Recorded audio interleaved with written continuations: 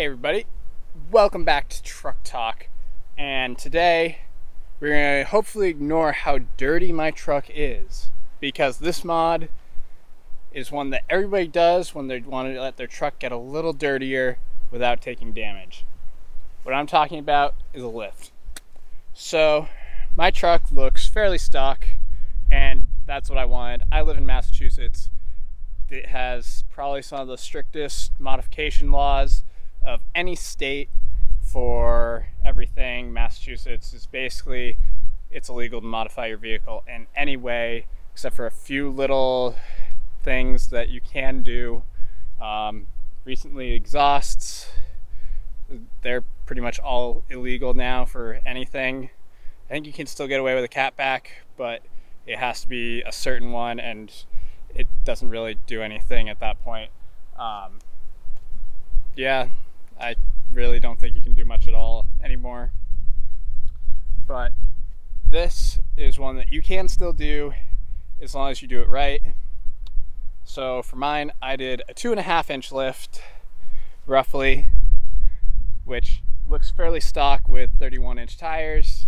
I should be able to squeeze 33s on, and I think I'll do that, and I need new tires since these are only 2 years old. I should be able to get another year out of them, and I don't see the point in upgrading them yet, as they still have probably a year or so left. And then maybe I'll also do rims as well as some tires. But let's start with the front.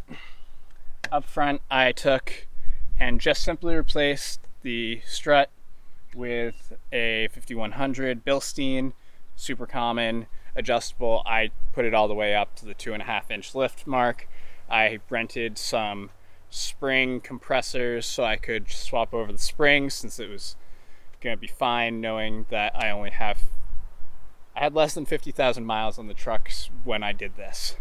I now have just over 50,000, almost 52,000 I believe, and it's riding great. I think it improved the ride so much.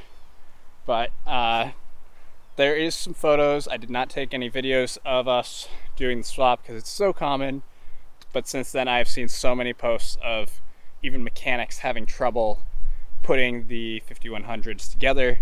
So I kind of wish I did put a video out there on it, because it's really simple. I hate to see people getting confused by just having one thing flipped over wrong. So I believe Riley did take videos, because he came over and helped me like he does with a lot of my projects when we're both bored. So the 5100s are in the front, and then I have the 5125 in the rear for the shocks, along with, so you can see them, there's the 5125 series,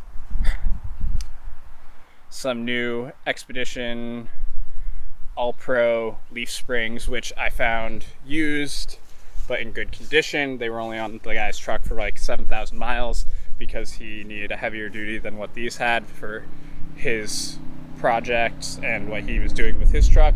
His truck was absolutely gorgeous, fully custom, everything, great truck, sitting really high. He actually, I think, had probably 4 inches of lift on his, but these ones, they're a little flattened out because of the weight of the cap. I have been looking into doing an airbag system, or just adding another little like 1-inch block in the back, which I really don't want to do. So I might do airbag system in the back for when I'm towing stuff like the camper that I'm building. If you haven't seen that, link in the description, or somewhere there's going to be a card, or at the end of the video there's the playlist. So try that out, check it out, see what you like it, comment on that, comment on this.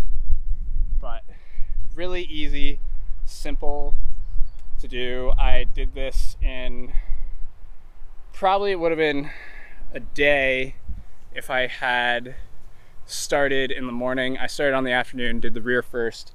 The rear went in super easy. I did have to cut down the rear shocks bushings for where they adapt to the axle, which you always have to do with these because they're meant for a different use, but they work for this and they ride great. I haven't had any issue. There's been a few potholes where the whole thing's just compressed, which is why I kind of want to do the airbags to add a little bit more help for those giant potholes that I seem to run into. But the front That took a while, specifically the driver's side.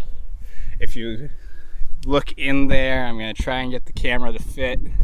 Not sure it really will, but right here where the castle nut is, that proved to be a problem. We actually had to go out and buy a special socket to remove that because the nut self-destroyed, chaos ensued. We couldn't get it off. We just about had to cut it off if it hadn't been for these, and then we had to go find a new nut because if not, it wasn't going to go well. We actually ended up finding the whole system or piece there. I don't know why I'm blanking on it. You know what I mean. That whole upper ball joint. There we go. So we found this whole upper ball joint and just took the nut off it. So now I have a spare ball joint sitting in my parts pile without the nut.